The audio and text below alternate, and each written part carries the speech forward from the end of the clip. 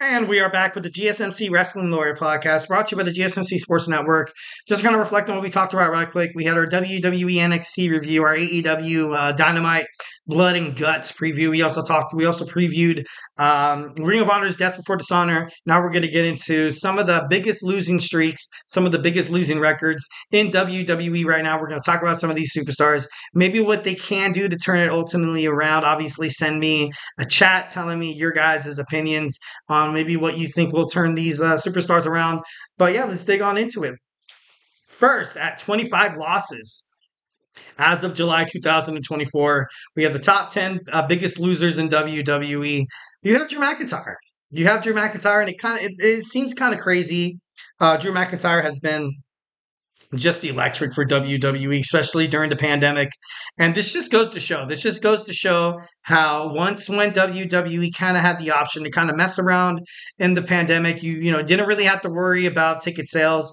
Of course, merchandise sales is, a big revenue scale and stuff like that, but you didn't really have to worry too much. So this gave WWE a chance to kind of experiment on Drew McIntyre. I thought he was an amazing champion, but ever since his career started, you have him at 25 losses. 25 losses is, which isn't bad. All these losses, it's not crazy, but Drew McIntyre, I honestly would expect more from Drew McIntyre. All right, at number 26, I have Io Sky. Io Sky, one of the quote unquote kind of the underscale leader of Damage Control. I feel like when Asuka comes back, I feel like they're gonna kick out Dakota Kai, but former WWE Women's Champion, lost it at WrestleMania. Kind of crazy to kind of see her at 26 losses, but no surprise. I feel like, her kind of dabbling on into, trying to find a place, before she jumped into Damage Control, before everything was kind of started, she was, kind of on her own, not really establishing much like you saw with Kairi Sane, much like you saw with Dakota Kai. And before Asuka joined, I feel like Asuka's, been a huge impact on, Damage Control. But Io Sky, you have up there, one of the biggest losers at 26 losses.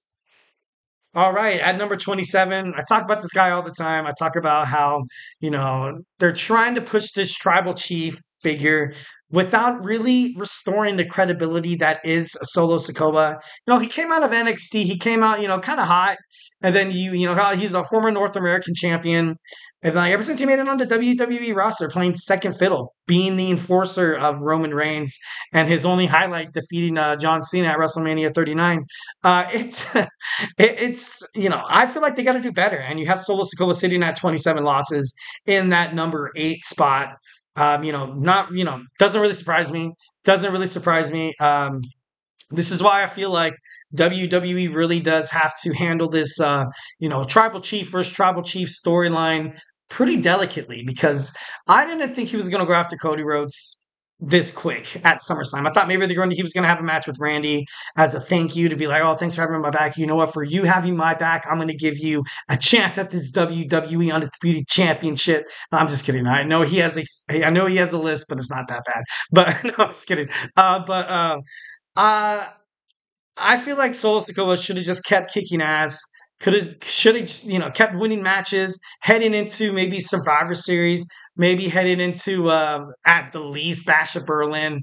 But at number 7, you see Solo Sikoa, and at number 6 is no surprise to Akira Tozawa having the same amount of losses as Solo Sikoa, which is pretty sad, pretty damn sad, knowing that right now you have Solo Sikoa and Akira Tozawa being talked about in the same sentence, the quote unquote tribal chief, with Akira Tozawa, he would have been so much better. I do not know why they got rid of the cruiserweight division in WWE. Definitely stupid, bad decision. Should bring back the cruiserweight championship.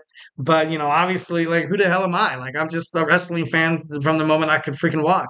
So, why should WWE hire me? I'm just kidding. But Akira Tozawa, he used to be good. He used to be very good. Now he's kind of on Alpha Academy. I don't want to say he's a joke, but he's just, He's just that, colorful, that lovely character that, but I didn't see Akira Tozawa really in that position. I want to see him more with a little bit of a, what John Cena would say was a ruthless aggression. And if they had a cruiserweight division, I feel like this guy would be doing very, very well. But, since they don't, he's teaming up with Otis, had to take orders under a stubborn, self-centered jerk like Chad Gable. And then you have Maxime Dupree, who I honestly really had nothing against. But at number 6, you have Akira. No, at number 7, you have Akira Tozawa. 10, 9, 8. Yeah, 7. All right, no surprises. Well, here at number 6, you have Shayna Baszler. Shayna Baszler is one of those superstars within WWE, kind of being jerked around. She comes out so great. There was a match, there was an Elimination Chamber match where she was fighting to be the number one contender. You saw her fight people like Asuka. You saw her fight people like, like high-end women superstars. And you saw her absolutely, wipe the floor, mop the floor with these superstars. And, then you have her lose. Then she goes, she doesn't just go back down to the mid card. Shayna Baszler goes down, down, down, down, down, down, down. No, just kidding. No, but like she deserves more. She deserves more. She's been around the wrestling industry for a long time. Obviously, have some some experience in UFC.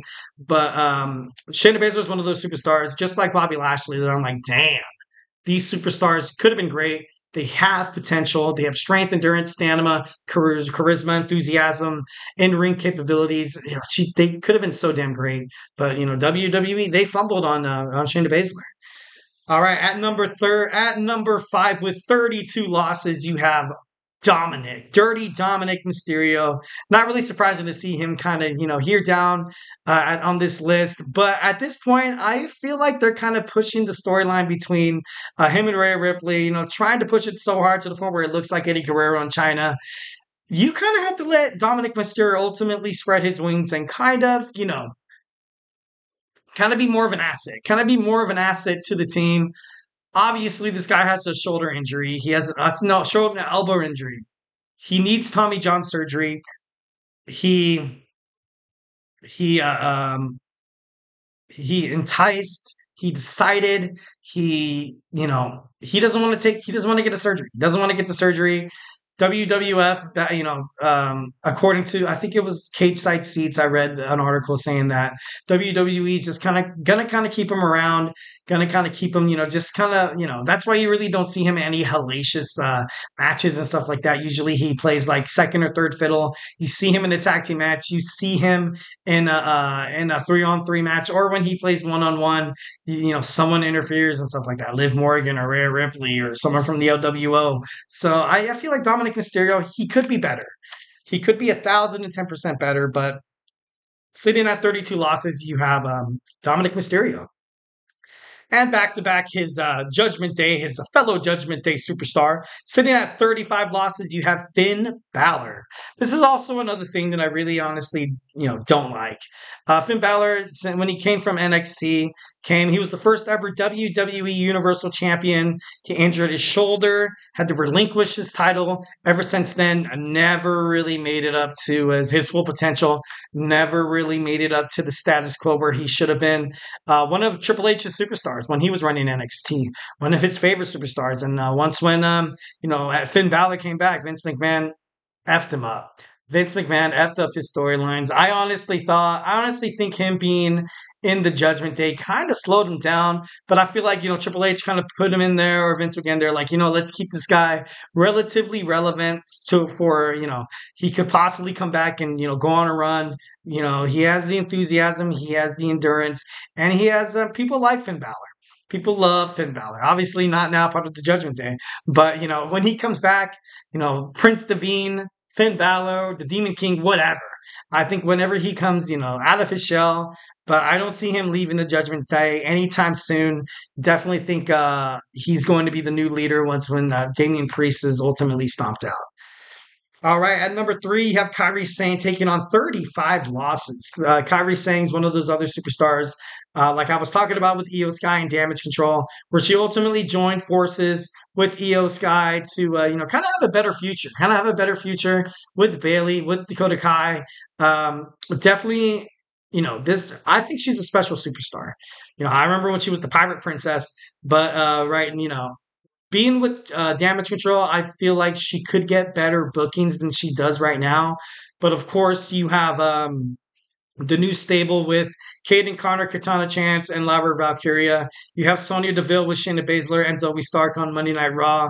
And I guess to the point where I was like, okay, now what's going to happen with Damage Control? Whatever happens with Damage Control is going to ultimately affect what happens in the future with Kairi Sane's, her contract with her, because if you're not being liked by the superstars, if you're not achieving success, if you're basically being turned into a jobber, which I feel like Damage Control is kind of being done dirty a little bit. So I think the world of Kairi Sane would hate for her to leave anywhere else or be anywhere else besides WWE. But at 35 losses, you have Kairi Sane.